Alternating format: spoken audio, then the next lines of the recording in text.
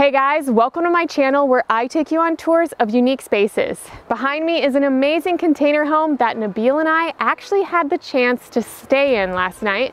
And today we're gonna meet the owner, Nick, who built this container home, but also built an A-frame tree house that we featured on this channel last year.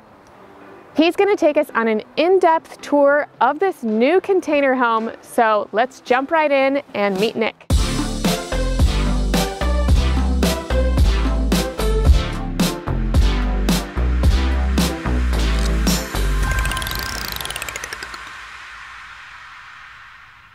I'm Nick, welcome to the Sea Container Cabin.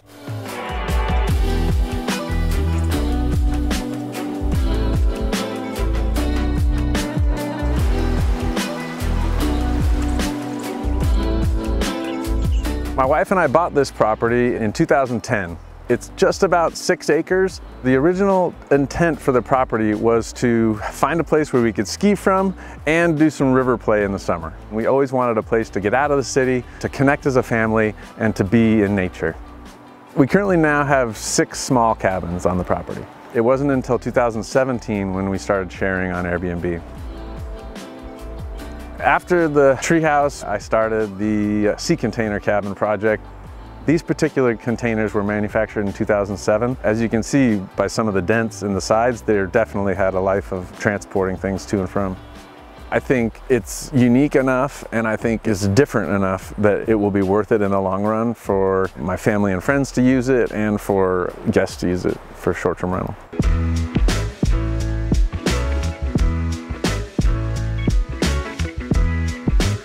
All right, so the Sea Containers are made up of really just 2 containers, 2 high cube 40-foot long containers. The guys that sold them to me cut one of the containers in half, so it's 2 20-foot containers on the lower portion and then the one 40-foot cantilevered about 12 feet on each side. What's so cool about the containers is they're so strong that they can handle being hung over and they're still structurally sound. And it really creates a nice living situation because it's a covered entry. So you're not going to be getting rained on when you're shuffling to open the door, get your groceries or whatever, and a similar situation is in the back too. Experts on shipping containers will notice that those locking mechanisms are not traditional. So the actual close of the 40-foot lower container is on the back side, but I wanted it to look like a shipping container on the front, so I had them weld on 2 handles in the front. One of the goals for the site was not to take any trees down and just to fit the Lego blocks in between as they're kind of situated now. We decided to do kind of a segmented foundation so as not to disrupt the tree roots. We certainly didn't want to damage them because they're part of the beautiful scenery in the area. Power was already here, so we had a power pole brought over. The closed cell spray foam is really nice for these shipping containers because you don't want any space between the metal container and the insulation because it can condense and cause some moisture problems later, so we did a closed cell spray foam. So I had about 16 door and window holes pre-cut and frames welded around them down at Mountain Container where I bought them from. And I would go down basically every week to kind of check on the build and make sure they were in the right place and whatnot. And they did a tremendous job. In the original drawing, I had a hot tub on the roof, and there it is, a little 2-person hot tub sitting on the roof to make this a unique, kind of bucket list type of a place where hopefully guests will like to stay. So time frame for the build, it was pretty quick. We ended up taking delivery of the containers late September and we had our first guests in March. So roughly 6 months on the ground. I ended up paying 12 grand for technically 3 containers and it ended up costing about 250 grand. This is a quintessential ski cabin, so I left some of my old skis up here as kind of a splash of color, but also just to remind people that this is a ski cabin. Let's take a look inside. Welcome inside the Sea Container Cabin. This was a really fun build for me. Sometimes when I'm sitting here alone or with friends or family, I imagine like what possibly could be held in these sea containers as they traveled the seas. That was one of the reasons I was attracted to a build like this. So one of my favorite design features in any house is to have an open floor plan where you can cook dinner, sit and enjoy your family and friends and have an eating space, but also have a comfortable TV watching zone so you can watch TV while you cook. I decided to put in an electric fireplace. It emits a little bit of heat, but I love the new contemporary electric fireplace look. You can also change it to any color you like. It's pretty trippy. I'm thinking that a lot of guests will like to just sit here and zone out on the fire like I do sometimes. As I've progressed in the cabins on the property, I've fallen in love with lighting. So anytime there's a plug and something I can hide an LED strip behind, it probably has one now.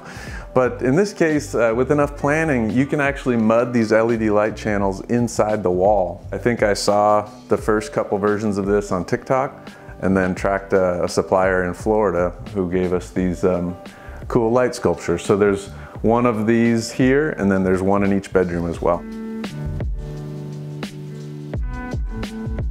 This LED light can dim, so it can be, less strong if you want more of a subtle hint of light. Man, that's beautiful, I love it. The sculpture here in the wall, I really like how it defines the rooms. So you have really a separation here between living room and kitchen. When I designed the kitchen, I fell in love with these dark colors. One of the themes for the sea container cabin is this lava rock theme, which you'll see throughout.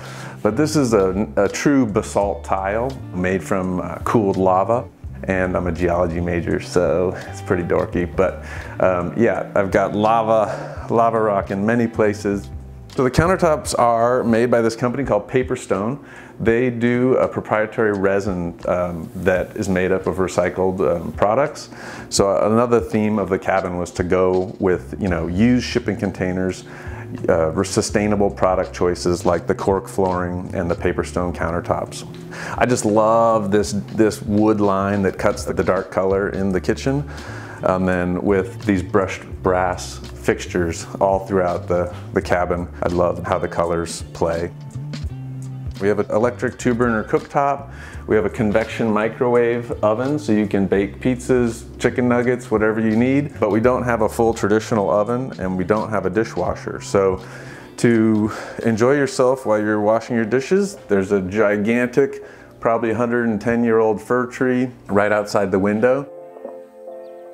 The containers themselves, I actually just purchased 2 40-foot high cube containers, cut one of them in half, so the ground floor is 2 20-foot containers. So you can see here, this is the midline of the ground floor, and this is where the 2 20-foot containers meet right here. Container delivery is pretty intense. We used forklifts, straps, and it was an exciting day, to say the least. So for heating and cooling, we went with the mini split system. It has 3 interior units that heat and cool, and it's very straightforward. Just a remote on the wall, and you can put your temperature so it goes up or down, whatever you'd like. So we've got a little powder room bathroom here with one of the spa toilets from Chown Hardware. We've got the same countertop material from Paper Stone, and then mirror from Chown Hardware. Floor to ceiling window inside there. Who knows if we'll have to change that with a blind if guests complain, but it's pretty, it's the woods, but we'll see. So welcome to the backyard. So again, you got a nice covered space where you can do your barbecue, your grill, action. We picked Trex. It's made of 95% recycled plastics, which goes along with the sustainable theme. And I like the deck board choice here, just very angular. And I think that kind of matches the kind of Lego block, feel that the containers have. Got yourself a little fire pit zone here for your s'mores. We were fortunate enough to get about 6 acres of land here. So this whole back portion behind the tree frame and the sea containers is our property, and it's a beautiful, really rainforest because of how much it rains here. A temperate rainforest with big leaf maple, fir trees, and really thick mossy cedar trees. It's a really nice place to just chill and take some deep rest. So one of my favorite parts of the cabin is the staircase. If you look here, each stair has its own LED light, and then we had to run a wire from each stair, of course, down to an electrical source. So the wires travel through the lumen of this central metal stringer here, and they continue down through the floor and then go back up to the transformer in the closet. But look at this sucker, 7/8 inch steel rods. Each tread is pierced with these rods and has a big nut on it to stabilize it and to help level. But man, it's just like a solid, beautiful, you know, piece of metal art. So I'm thrilled how this turned out. So we picked all the metal pieces from Everett Steel. We had a special metal fab company thread all these long rods. It's so like strong but elegant and simple, and you can use it to like do pull-ups if you want. You know, it's really strong.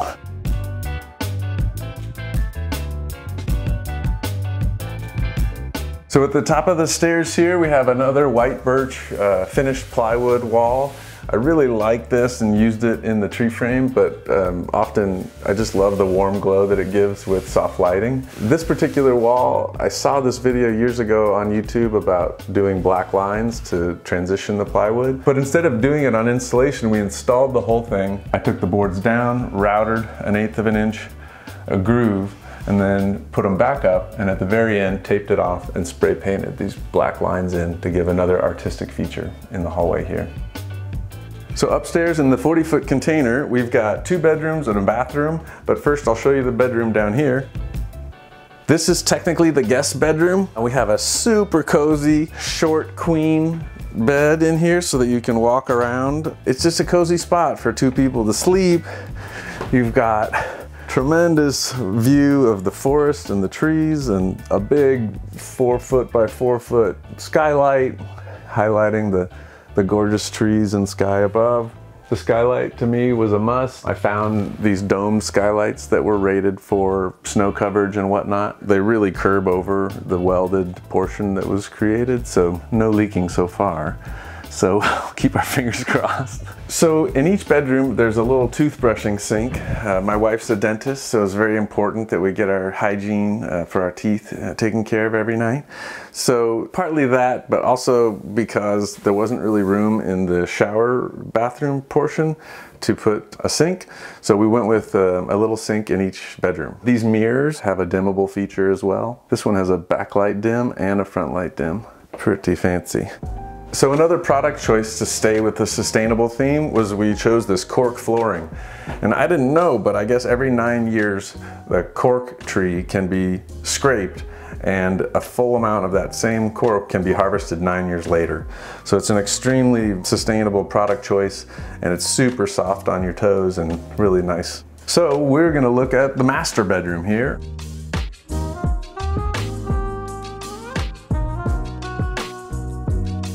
This is the master because it has a slightly longer cabinet here and it has this little spot where you could store some stuff. So it's literally, I don't know, 6 feet longer, I guess. Again, has one of these cozy beds, but check out this view. Full forest, mossy Pacific Northwest trees. And again, we did the same exact skylight here for your stargazing pleasure. We did the same LED light sculpture here. There's a small closet for your stuff. All right, so check out this shower hallway. We've got this tremendous steam shower with a bunch of lava rocks in it. And then down here is another toilet. This is one of my favorite parts of the cabin. The floor is actually lava. We've got basalt tiles, 1-inch hex down here on the floor, and you've got floor to ceiling forest view. And once you're in, you can sit here on this lava bench. It's a 3-inch thick piece of basalt. And then just for fun, I decided to put a 2-inch strip of basalt from floor to ceiling, just almost if it was like a pegmatite just shooting through the white marble. And I may have taken it too far with the lava, but I'm happy with how it turned out. So this is a full steam shower with the steam coming out down below. And I'll give you the pro tip here. When you are ready to steam and hot tub, you turn on the steam.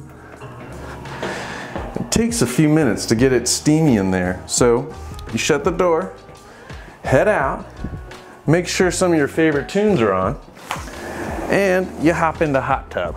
But this is truly a ski cabin. We're 30 minutes from Stevens Pass, so one of the reasons I put in the hot tub and the steam shower is to soak your bones after a hard day of skiing. And then get back over to the steam and check this baby out. Woo! Be careful, the floor's lava. Thanks for watching this week's episode. I hope you guys enjoyed it. If you'd like to see a tour of the AFRAME treehouse, also built by Nick, make sure you check out the link in the description, and I will see you soon with another unique home tour.